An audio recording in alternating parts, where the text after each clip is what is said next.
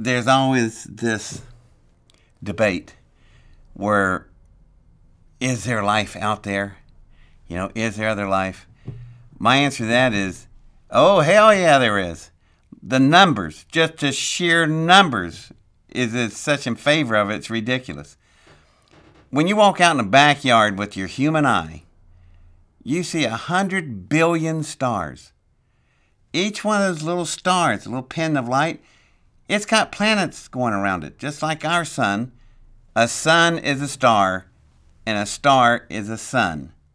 So every little pin light that you see out there, just like somebody way out there be looking back at us, they'd see our sun, and it would be a star, just a little pin light. Out of 100 million stars out there with 8 or 9 or 15 planets around each star, start doing the math.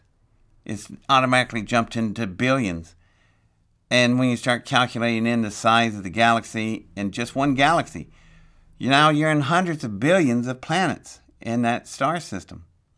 If you take just 0.1% of what's in our galaxy, never mind the 400 million other galaxies, just our one galaxy, you have 100 million populated Earths.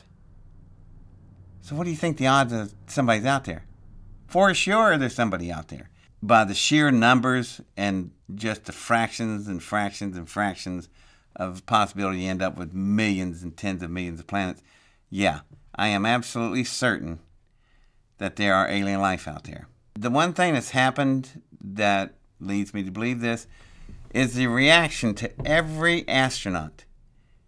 Whether the astronaut is a scientist, a pilot, a researcher, a mission commander, every human being that was an astronaut that went out in space, every single one of them, when they come back, they are changed.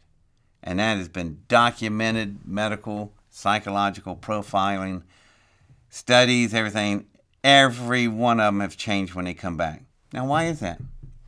Because once they get off this planet and get out into just low Earth orbit is enough, all 5 of their senses, your eyes, your hearing, your seeing, taste, feeling, once they get out of the chain of gravity of Earth and outside the atmosphere and look around, their little brain has just one conclusion. Oh man, there's no doubt we are not alone. There's got to be other worlds out there.